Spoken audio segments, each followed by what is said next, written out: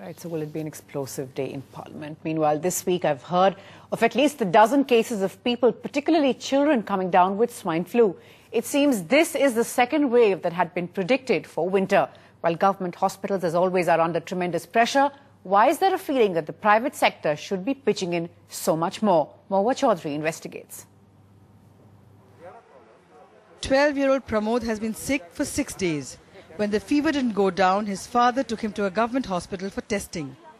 Even if he does report positive for H1N1, it is too late to put him on Tamiflu. The initial teaching that we should treat early, and that I think that holds true, because most of the time when the complications set in the system, then the drug becomes useless. Despite the spurt in H1N1 swine flu cases in what is being described as the second wave, families are not reporting cases on time. Being the flu season, parents are confused about what to do, like Yash Gupta's mother.